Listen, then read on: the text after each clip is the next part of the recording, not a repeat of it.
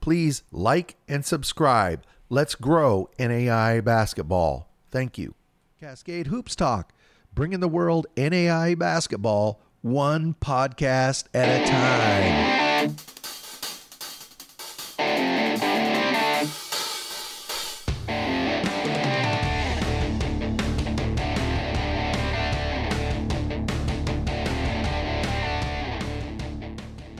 Hey, Cascade Hoops Talk, Billy D. Well, it's Thursday. Boy, tons of basketball action last night. We'll just talk our way through it. Some big games in the G-Pack. St. Thomas clinched the Sun Conference. The North Star got their tournament underway. And Grace won. And seriously, all kinds of stuff. And then today also we're gonna have Carter Stoltzfus. He's a point guard there at Grace College. Really good guy. Enjoyed talking to him. I hope you enjoy that conversation as well. Why don't we just go ahead and kick it off and see what's going on around the country last night. So Grace College, as I said, they beat St. Francis 103-79. It was Gibbs brothers all the way. Jacob had 17, 4 rebounds, and then Cade Gibbs had 17 points, 5 rebounds. They're 26-1. They're going to wrap up the regular season against Mount Vernon Nazarene. That may have been the last matchup of the Malone brothers. As you know, Elijah Malone's brother is a freshman there at St. Francis. I don't know, they might meet in the playoffs, but little bit of a side note for that game last night. Also, Indiana Wesleyan, they hosted Goshen last night. They beat them 106-66. Javen Buchanan, 31 points, 7 rebounds. I've been saying all year he's getting better every week. He's an amazing basketball player. Cademan Brauntrager, 25 points, 4 rebounds. So Indiana Wesleyan now 24-3. They're going to wrap up the season at Marion down in Indianapolis Saturday. And Bethel, they fall again. They fell to Spring Arbor. That game was really back and forth down the stretch. Gabe Newhoff, 24 points, 6 rebounds. Trey Cottingham, 23 points, 2 rebounds. Bethel's going to wrap up their regular season against Taylor. And the way it lines out, they already know that they're going to have to go at Marion when the playoffs start next Wednesday. I think that's wrong. I think they're actually 18-8. A couple other games in the Marion beat Mount Vernon Nazarene. Huntington beat Taylor. Remember, Zach Goodline talked about that when we interviewed him yesterday. He was talking about how he wanted to get out of that game, kind of a trap game. And that's it. We talked about the rest of those games. So taking a quick look at the standings, because this is getting pretty well set. Grace is still ahead, but they still haven't locked it up. Indiana Wesleyan's only 1 game behind them. Huntington has locked up that 3rd spot. Marion and Bethel are locked up. I don't know if this is decided, this very last spot, but Bethel plays Taylor, Grace plays Mount Vernon Nazarene, and the outcomes of those will decide that last playoff spot. Hey, let's take a listen to Carter Stoltzfus. He's Grace Lancer basketball. I've had the pleasure of meeting him several times. Really nice guy, and you're really going to like him. Carter Stoltzfus. Cascade Hoops Talk, Billy D. Carter Stoltzfus here from Grace Basketball. Thanks for taking a couple minutes, Carter. Yeah, of course. Anytime to talk to you. So, Carter, you were up there, up north, up near the Michigan border. You grew up in Middlebury. How did you end up going down to Winona Lake and playing Grace basketball? It's kind of funny. So I was a senior during I was a junior when COVID started, and then a senior year was when my recruitment picked up a little bit, and so not a lot of people could watch me. And Grace is Winona Lake's 50 minutes to an hour away from my house, so I always knew of Grace, but they weren't recruiting me. And then all of a sudden I got a Twitter direct message and I think it was January of my senior year, and it was Coach Halstead. He said, "Hey, we're gonna come watch you play." And so I was like, "Oh, which was interesting." And then I played well, and then it kind of just really picked up. It was really just a 3-month recruitment process, and then actually committed here actually pretty late in like late April. Carter, what were a couple of things that really drew you to Grace College? One, I was very familiar with the level of basketball in the league. Mm-hmm. I knew I was my dad played at Goshen College when like in the 90s, and so I knew how high level it was for not being Division One. And then I knew a couple guys on the team I knew a couple guys on the team, and then I knew the guys were really close with each other and they were good guys, and that was one of the biggest things for me was I didn't want to essentially go somewhere and you could win, but you also could not enjoy being around people and not enjoy being with them. Like I'd rather, in a sense, obviously you never want to lose, but I'd rather lose with people I love being around than win with people I don't like being around. Yeah, nope, I get that. I get that 100%. I saw on the map you grew up pretty close to Goshen, and I didn't know your dad played over there though. Yep. Mm-hmm. That's kind of cool. He played over there in the 90s. Yep. So I do want to talk Grace basketball, but your sister Ariana, I think you pronounce it. She's kind of got you. She's got a done you up one. She was an All-American at Spring Arbor. She won a national championship. Just talk about athletics in your family. Yeah, she's definitely for the college rank set the standard. I mean, she won. She won. I think she went. She's been to the Final Eight for NAIA. Was all 4 or 5 years. And yeah. She won a national title her senior year, and then she took her fifth this year, and they got to the Final Four. So she went to obviously a program that's a staple in women's soccer. But yeah, I mean, our family's always been big in athletics all growing up. Like it's just been our passions. My little sister actually is going to Goshen College to play basketball. Man, that's pretty cool. And then my brother actually goes to IU right now, and he's probably a bigger basketball fan than anybody in our family, and he follows it and understands the game really well. Who I played with, he's actually my twin brother. I played with him all growing up until college. Oh wow, okay, that's pretty. So, so athletics was a big part of your growing up, and I know your sister was successful. I didn't know you had another sister also playing basketball. She's gonna play basketball at Goshen, or she's over there now. Yeah, she's gonna play basketball at Goshen. Oh, okay. She's a senior this year. But yeah, sports have been a big part in our lives growing up. Carter, I've had the opportunity to watch you guys play. Wow, last 3 years, I think I've got a chance each time. So I've seen you play a lot. When I watch you, you're an intense guy. You're a really good defender. Just talk about your game in your words. What do you bring to the court? Yeah, well, I think it could be different other teams. I think the one thing I do well for this team is I guard really well and try to get our best players in spots to succeed. And I think what really matters is winning. And if you have guys that want to do other things that they might be able to do, but it might not be best for the team, I think that can really hurt teams, and it happens a lot. And I think so. My role on this team is to guard, is to lead our guys and get guys involved and just play that part well. So then it gets easier for other guys to do the scoring, to do all those other things. And I think our team in general does a really good job at.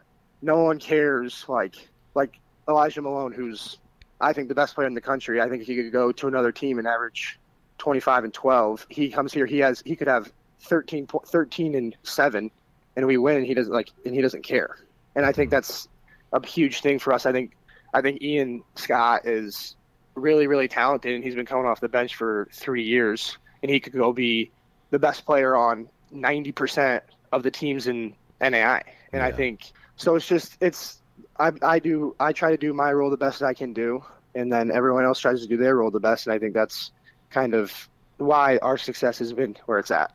You guys are, if my numbers are right, 25-1. What's it been like being part of this Grace Lancer program the last couple of years? It's been a heck of a run. Yeah, it's really cool. I think it's really cool to see the community following how much it's grown since my freshman year here. And we had a good following, we had a really good following freshman year for a small college, and then it's just grown and grown and grown.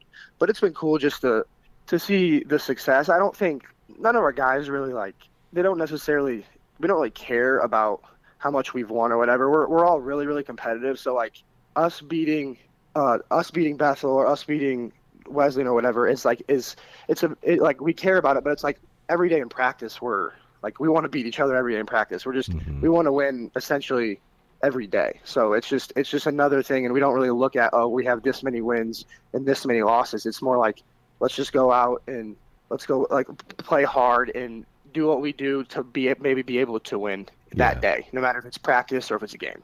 You know, you mentioned the fans, but you got to talk about the fans there, Winona Lake, Warsaw area. They've been amazing for you, haven't they?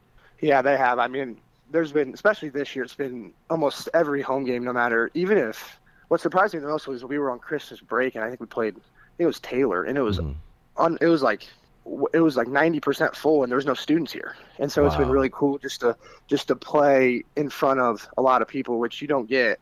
I mean, you hardly get that at a lot of low major D1s, mid major D1s. You don't get the following that we're getting right now here at Grace. Absolutely. You know, Carter, I think one of the advantages you guys have is you have an incredible coaching staff. You know, Coach Moore, Jordan Widener, and Stephen Halstead. They, especially Jordan and Stephen, kind of work behind the scenes. Talk about what it's like to play for those guys. Yeah, it's awesome. I think the one thing I've been blessed with, even in high school, my coach in high school, and now now Coach Moore, is like it's amazing how Coach Moore does a really good job at delegating and letting his assistants have say and do the scouts and have say in what we do. And I think that especially our assistants are really, really smart, and both of them would be really, really, really good head coaches. Yeah, I agree. In our league and in any sort of level. But I think it's cool just to see how the way they operate. They're always, no matter if we won, when we went on our whatever our winning streak was, like we were still trying to find ways to get, like, we need to do better at this, we need to do better at that. And it's not just, no, they're never satisfied with us being where we're at. And I think that trickles all the way down to the players, is like, we know we can do something else better to get better. And I think that's one of the best attributes of our staff, is that they're always trying to get better, no matter if we've lost a game or won a game. It's just trying to get better every day. Yeah, Carter, I'm going to throw a couple names at you. You got some guys that are unique talents on your team. Just going to throw names at you and you talk about them. Jake Wadding. Yeah, I told him the other day, he's the heart and soul of the team. When he's like, his energy, like off the court, the way he galvanizes the locker room, he's just winning. Like, he just makes winning plays on the court, and he's just like a really good guy off the court. And he's a leader. He does everything the right way. He doesn't complain, and he's always building relationships with people, and he connects well with everyone. And I think one of the most underrated athletes in the country, Ian Scott. Yeah, he's actually my roommate, and so I've been around him he's been my roommate for 3 years. He's unbelievable. He does everything well. He plays really hard. He cares about everyone. He's another guy that he could care less if he scores 20 points. He scores 2 points as long as we win. And he's done an unbelievable job at, he doesn't ever get frustrated with. He gets frustrated, but he doesn't ever say anything about playing time or any of that. What he cares about is winning. And he's going to be, as you'll see next year, people will be all of a sudden be like, what in the world? Where did he come from? He's freaky athletic, isn't he? Yeah, he's an undersized 5, and he plays like he's about 6'7". He plays like he's 6'10". I mean, He's jumping, he catches, he's probably their best lob catcher. He's great at finishing around the rim against bigger guys. And yeah, he's always been, which growing up in Indy, he's from an Indy area. He's had to play against really good players, like high level Division I players, his whole life. So he's just used to playing against guys bigger, and he's really good at using the rim to his advantage and stuff like that. You know, Carter, you got a couple tough games going to finish the regular season. You're going to go to Fort Wayne and play St. Francis, and then you got Mount Vernon. What do the Lancers have to do to finish strong, set themselves up for the postseason?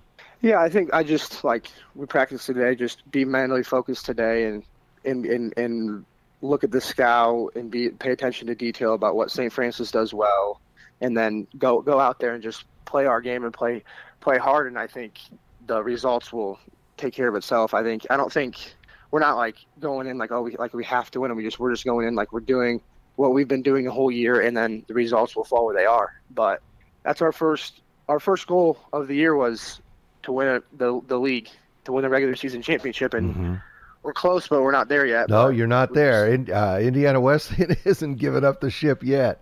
Hey, nope. I got one more question for you, Carter. You're going all around the country, all around the crossroads. You've been number one almost the whole season. Big target on your back. What are the road crowds like? Are the gyms stuffed when you get there? Yeah, most of the time we've had the crowds at home and away have been really good. I mean, when we went and got our butts whooped at Huntington, it was pretty full. It was pretty cool to be there and just how loud it gets. And then when we went to Wesley and the place was standing room only, it was really loud. It's just fun to play in those type of atmospheres, especially at the small college level. Because when you're growing up and when you're even in high school, like you think you play in Indiana, you play in front of a ton of people in high school, a ton of people. And normally, if you're not a high Division I, you think, oh, I can play college basketball, but I'll never play in front of this many people. But here, it's been all of a sudden, it's like there's a ton. It's like you're getting so many people play in front of every single night, and it's just cool to see that and play in front of that, and just the feeling of like even when the game starts and all these people are coming to watch, it's just cool to see. Yeah, absolutely. Enjoy every minute of it, Carter. Enjoy every second of it. Thank you. Yeah, we will, and hopefully we finish this year strong going into the conference tournament and then national tournament.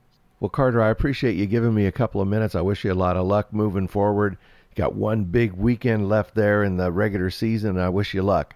Thank you. And I appreciate your coverage of NAI, and your just helps people see what's going on from all the way out west all the way over here. It's cool to see.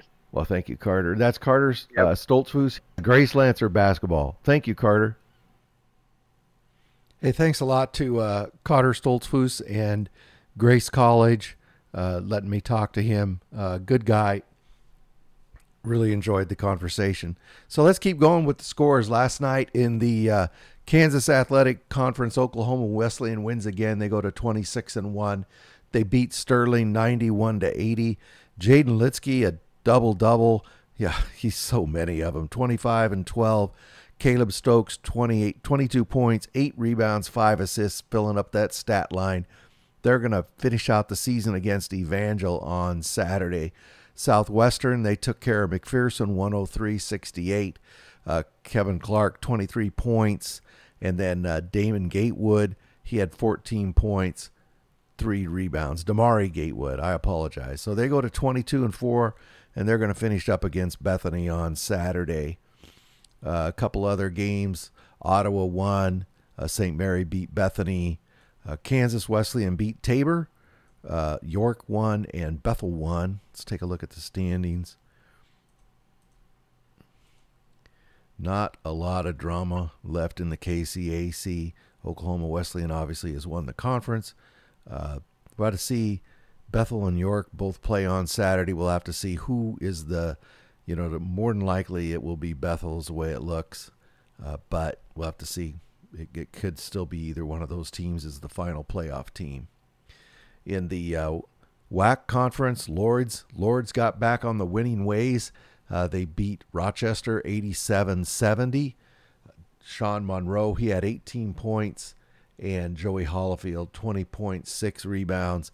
Lourdes goes to 20-5, and they're going to finish the season against Clary on Saturday. Madonna, Isaac Anderson, another 30-point plus night. They beat Clary 89-76, and Brandon Young, 18.7 rebounds. Madonna's 23-4. They finish out against Lawrence Tech. A couple other games. Michigan Dearborn won. Cornerstone beats Aquinas. That was a big win for them. Lawrence Tech wins, and Indiana Tech wins as well.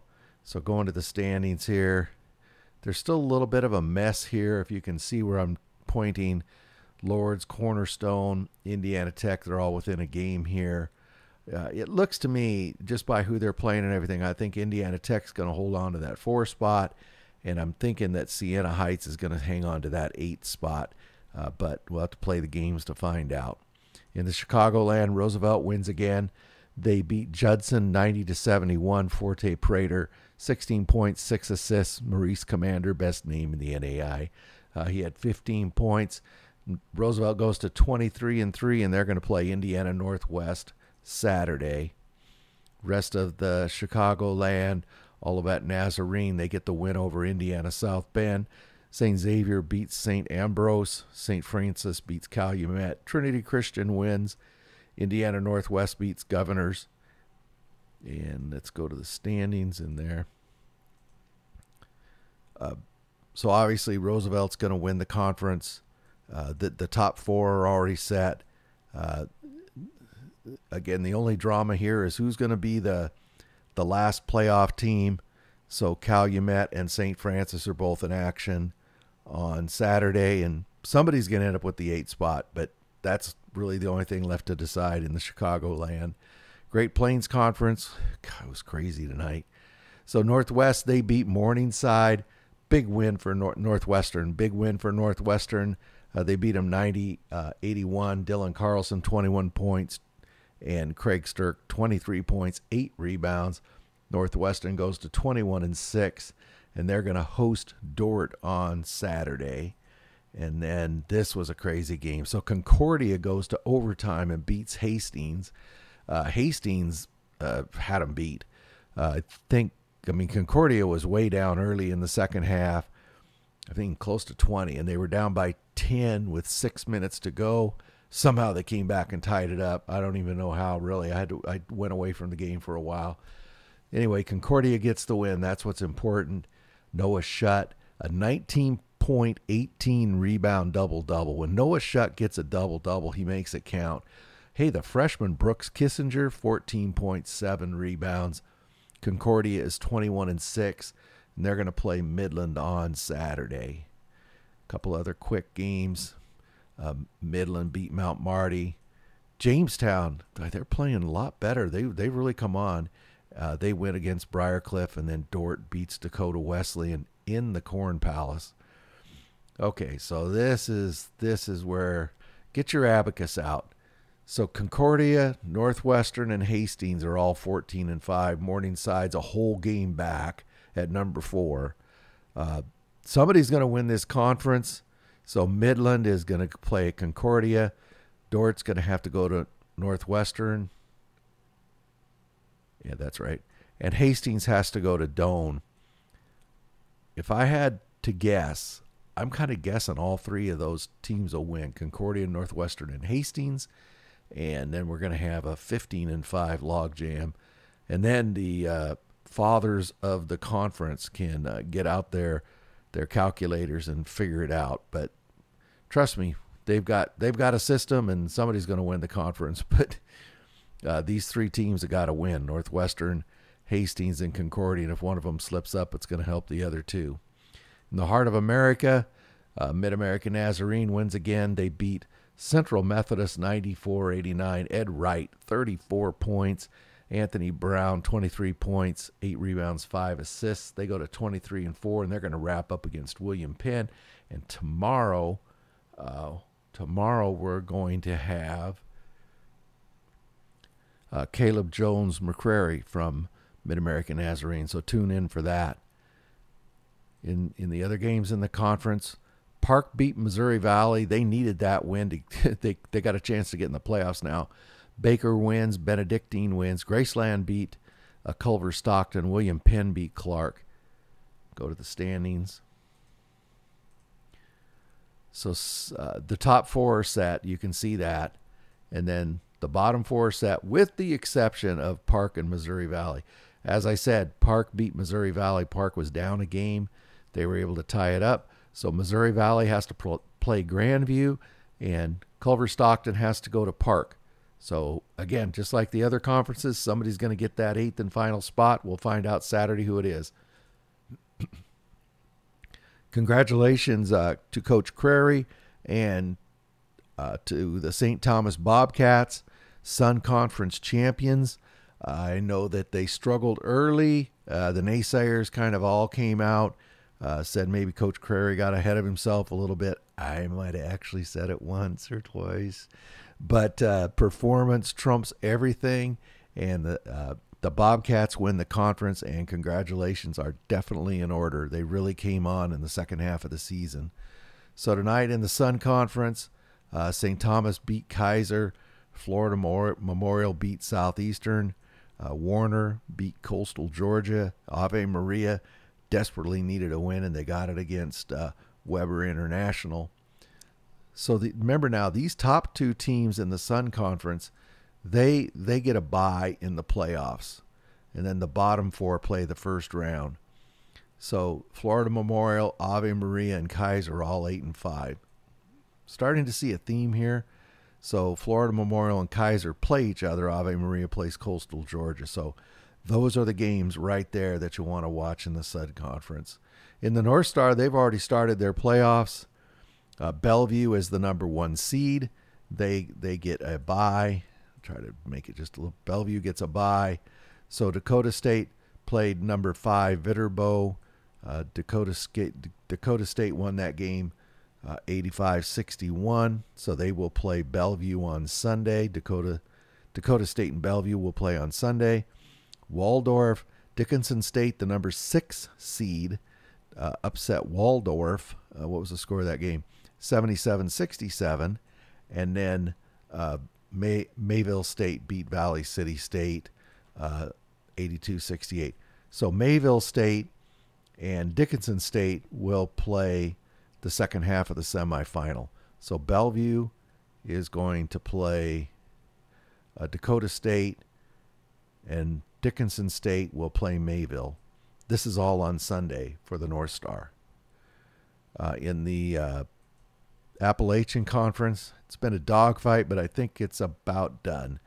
Columbia International wins, Milligan wins, Pikeville wins, and Union wins. Okay, so that's the main thing right there. And Pikeville's done. They've played their 24 games, and they've got 4 losses. Union has 1 game left, and they're going to play Kentucky Christian right here. I hate to say it for the Pikeville fans, but I'm sorry, Bears. The Union's not going to lose to Kentucky Christian.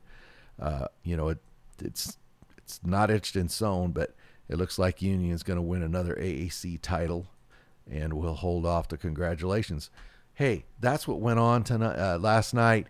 A lot of games. Really appreciate you sticking with and trying to go through this, but the payoff is coming. I mean, we're just days away from conference tournaments. Get out and support your teams. Get to those conference tournament games. They're great basketball, and it's the best entertainment value in America. Thank you very much for supporting our podcast. Please like and subscribe. Get out to your local NAIA school, because NAIA basketball is the best entertainment value in America.